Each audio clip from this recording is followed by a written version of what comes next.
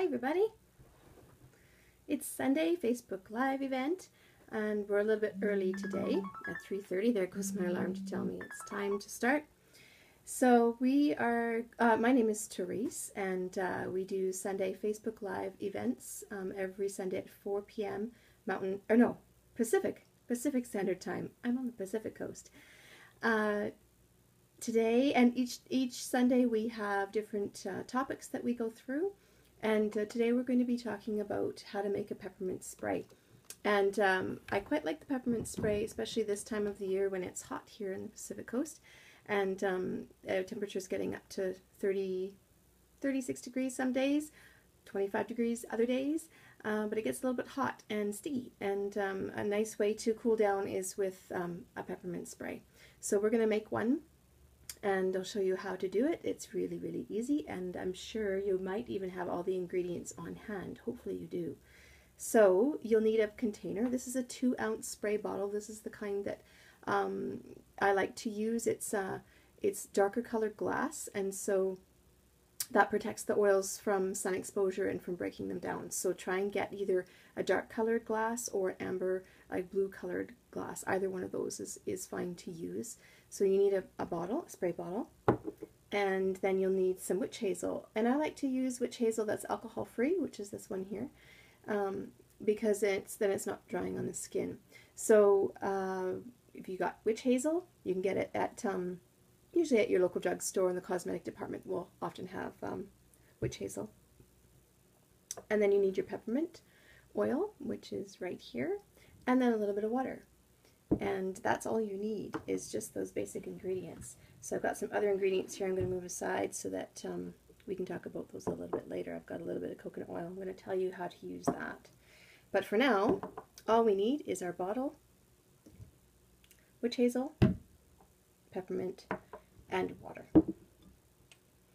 So, and I also like to label all of my bottles because I make a lot of sprays and things like that, and so it's a really good idea to have a label on them so I'm not spraying the wrong thing in the wrong place. So this was one I had made already that's pretty much empty, so I'm going to top it up, but I'm going to give you the full recipe.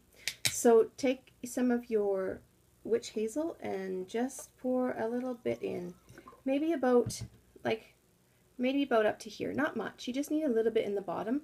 All that is for is to help the peppermint to bind to something instead of water, because if you combine just straight oils with straight water, it's not going to mix as well. So that's what I use the witch hazel for, and then it kind of just gives it a nice smooth texture as well. Then I'm going to add my peppermint drops, and I'm going to put in 5 drops.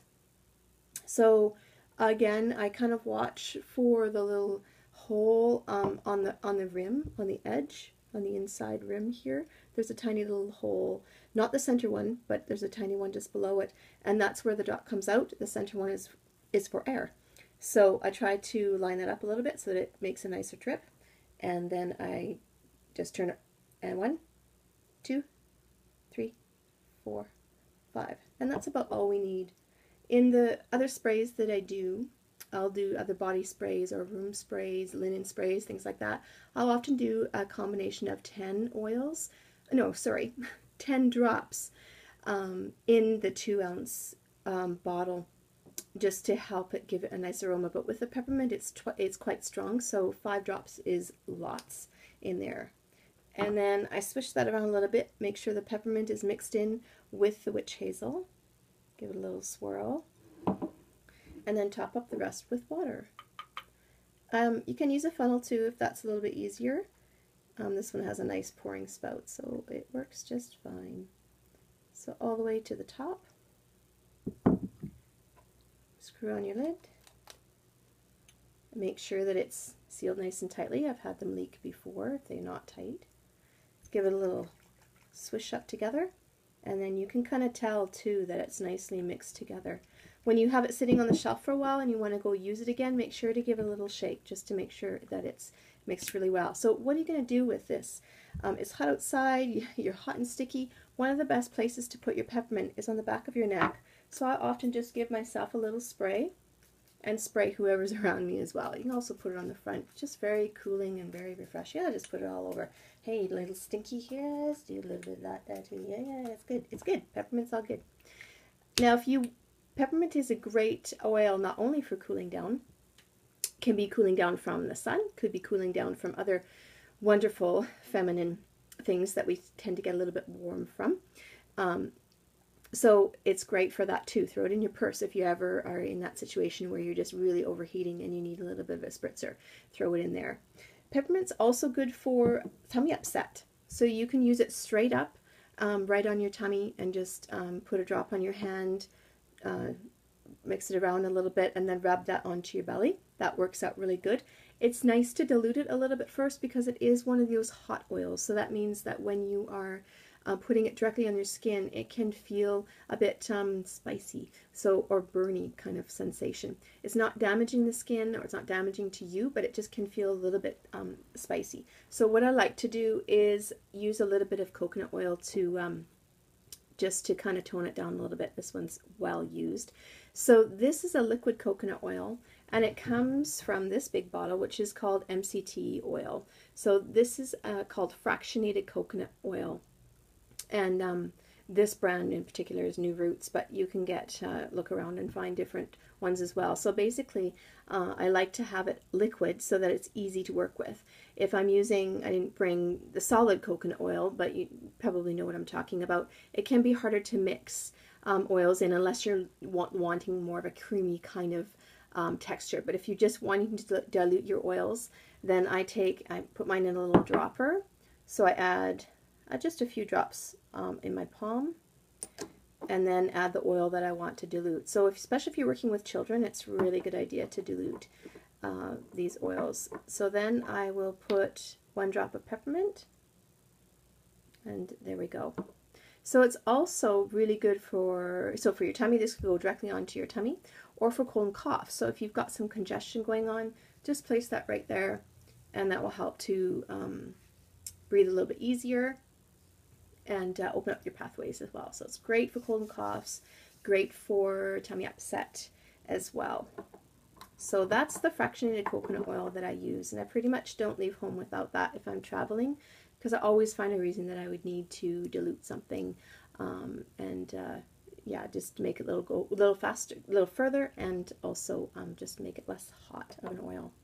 So in sprays like this, so this one, because I'm using it on my body, I will use the witch hazel. But if I was making a spray that I was using for, let's say, a room spray or a linen spray, but it's not going to be on my body, I would use salt as the emulsifier, that agent that I would put in first to make the oils mix in. So I would put just a dash of salt in, maybe like 1/8 of a teaspoon, not very much, just enough so that the oil has something to bind to. So I put that in to the spray bottle first, then put my oils in, usually about 10 drops of a combination of oils. It could be straight lavender, which is a beautiful linen spray. Spray your pillows before bed, and it smells lovely. Or a bathroom spray. I really like to use citrus fresh and lemon, or another oil called Purification. So I might do a combination of those 3 oils, maybe do 3 drops each, or divide it up and do 2 and 2. So 2 drops of citrus fresh, 5 drops of citrus fresh and 5 drops of Purification. And I leave those in the bathroom. So that's my bathroom spray.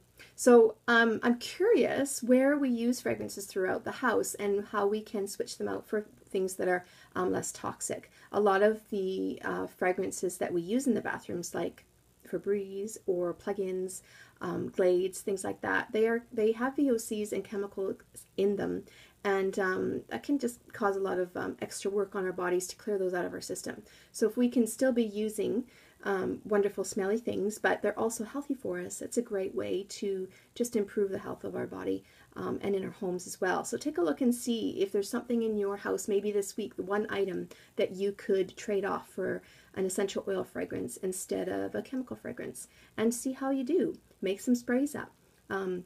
That room spray that I was using with the Purification and the Citrus Fresh, beautiful in shoes. I just leave this right in the boot room and spray shoes before we're heading out the door or after we get in if they're extremely stinky.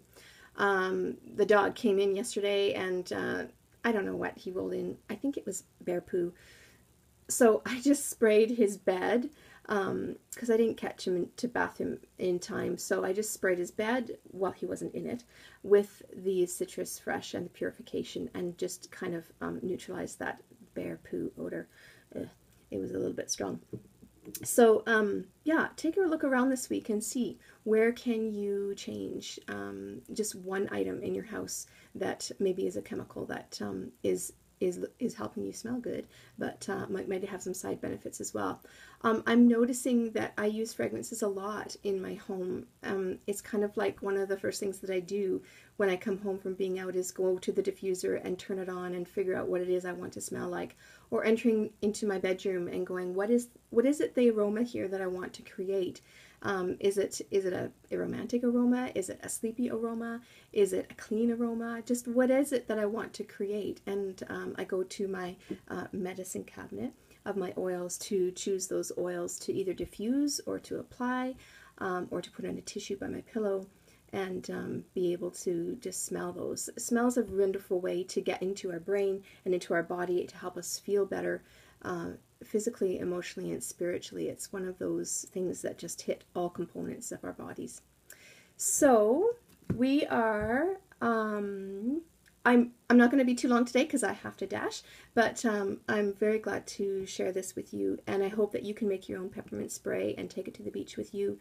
It's not photosensitive, so the peppermint oil is not photosensitive, so it is great in the sun, meaning it won't interact with the sun on your skin. So you just go to town with the peppermint, not purification, with the peppermint, and really enjoy that nice, refreshing feel. So I'm going to give myself one little more dash, and as I head out to my community barbecue, and I will smell like peppermint too, which is great. Awesome. Thank you all for joining. Please let me know if there's something you want me to cover. I'm happy to do DIYs. It's one of my favorite things to do, is to create new things with oils and be able to change out things in my home for something that I have handmade. And it's easy. I mean, we did this in minutes. It doesn't take long at all to make stuff. So please let me know what it is you would like me to cover, and I will try to fit that in for everyone. Awesome. Have a great afternoon. Happy summer. Bye-bye.